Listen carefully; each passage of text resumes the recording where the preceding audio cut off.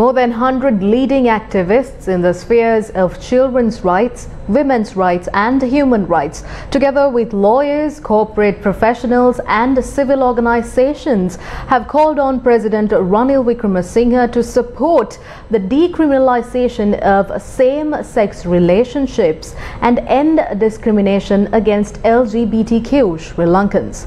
There was no immediate response from the President. This comes in the wake of legal activity around the Penal Code Amendment Bill that has been introduced to Parliament, which would change outdated laws that criminalize same-sex activity.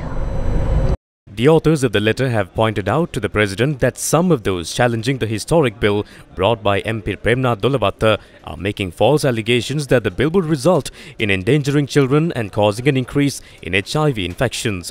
In the letter, the respected children's and human rights activists and lawyers explain that children are adequately and better protected through several provisions in the Penal Code that provide increased penalties for child abusers.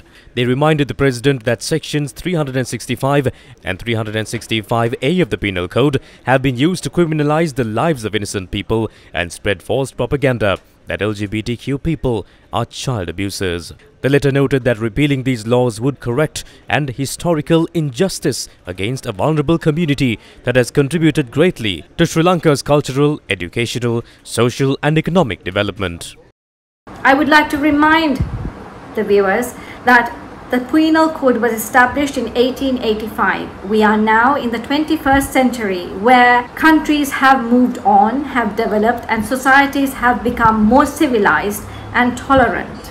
It is important therefore that we establish the facts, and we, over 100 of us, have written a letter to the President explaining that there are clauses within the Penal Code that protects the children, particularly 365B, which is grave sexual abuse against children, protects anyone under the age of 18, irrespective of the gender of the perpetrator.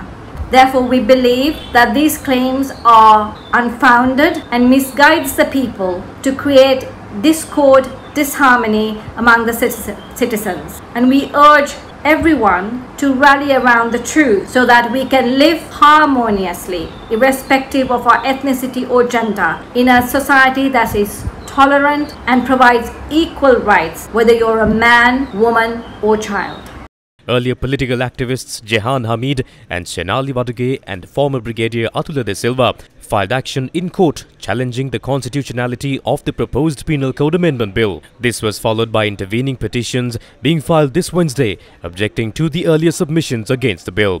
President's Counsel Sanjeeva Jayawardena and Dilruksha Wickremesinghe and attorneys at law Tisha Veragoda and N.K. Ashok Baran representing the interviewing petitioners in their petitions pointed out that there are sufficient provisions in the Penal Code to protect children from abuse and that the proposed bill will remedy a long-standing injustice against the LGBTQ community in Sri Lanka. The intervening petitions also highlight that several Buddhist and Christian leaders have expressed their support for the LGBTQ community and their rights. Recently, Pope Francis made a statement that laws that criminalize LGBTQ people are a sin and that countries must repeal laws that criminalize LGBTQ people.